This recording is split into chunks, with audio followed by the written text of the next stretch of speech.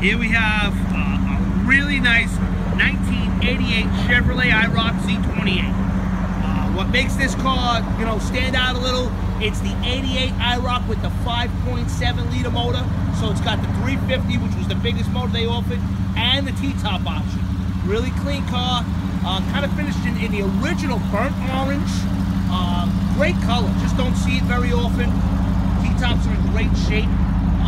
Even the original T-top bags are in the back. Just a really nice car all around. One area, just a little bit, it's very common, a little clear.